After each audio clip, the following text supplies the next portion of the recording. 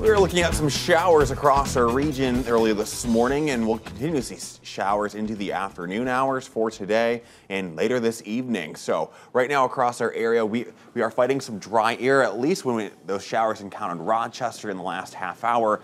Notice on off towards our east, towards the I-90 corridor into northeast Iowa, near Winneshiek County, and into Houston and Allamakee. They're seeing some showers too throughout the morning hours, at least here, radar indicated into Decorah. So we did see some rain here on the weather patio, and we are going to have a low pressure system that's centered off in Nebraska near North Platte continue to move a little bit more eastward. And as that moves east, we're going to see these showers off towards Peoria and in Illinois kind of filter on in slowly through our region, mainly around the I-90 corridor, I think in north really later this morning into the afternoon hours before we see a gap.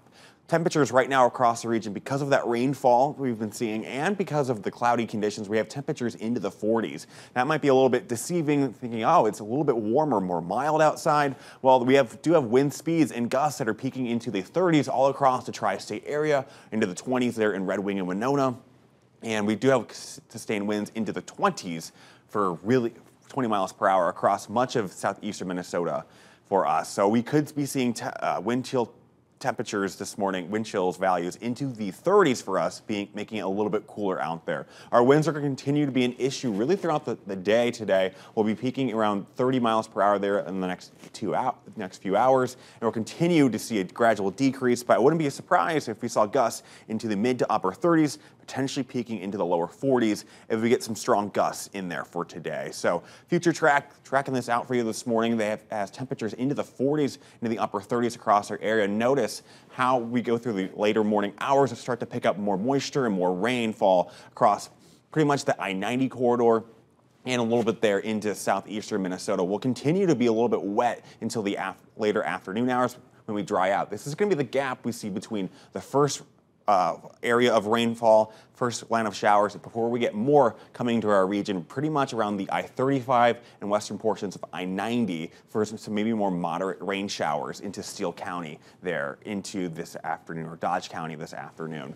We'll continue to have showers really moving through Monday morning a little bit here for more stray conditions that will be drying out primarily, maybe a few spots of some sprinkles for tomorrow into the morning hours, but notice all this cloud coverage is just hanging out around here before we start to clear out and the temperatures into the 50s by tomorrow evening. So rainfall for today, we'll continue to see some rain into the later morning hours into the afternoon and pretty much all throughout the day today.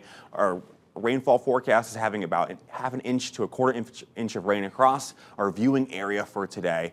But we'll continue to see those showers and some gusty winds potentially into the 40s, while temperatures will be consistently into the 40s here into southeastern Minnesota and Rochester. Partial eclipse for tomorrow starts around 12:48 and it's going to last for about 2 hours and 30 minutes. We're about to see a 78% obscursion in terms of that moon covering the sun. So it's a good amount. Now, I do think we're going to be cloudy for the majority of the day for tomorrow.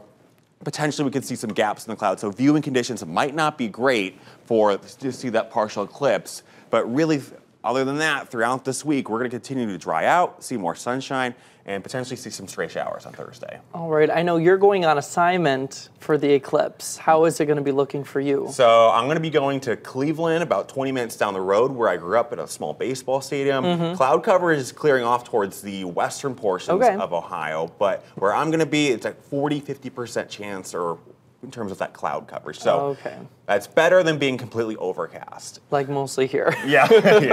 Well, good. That'll be very exciting. Yeah, I'm very excited to go. I'll be doing a Facebook Live for everyone.